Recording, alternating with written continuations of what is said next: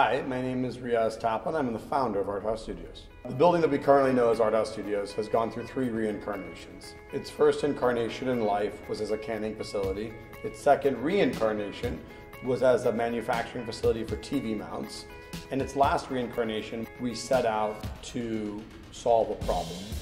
Organizations that really make up the cultural fabric of a society do so for the benefit of the public. We created over 100 spaces, from small to large, to give people control of their own personal space where they can make and create, but make it easy to be able to collaborate with other groups and create shared functionality in the form of conference rooms, lounges, event spaces.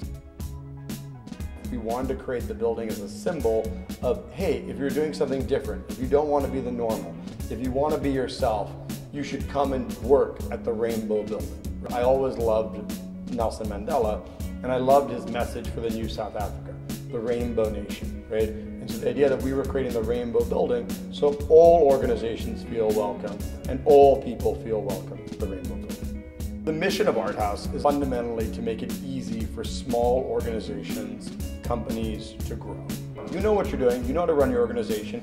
We just want to make it easier to make the first step.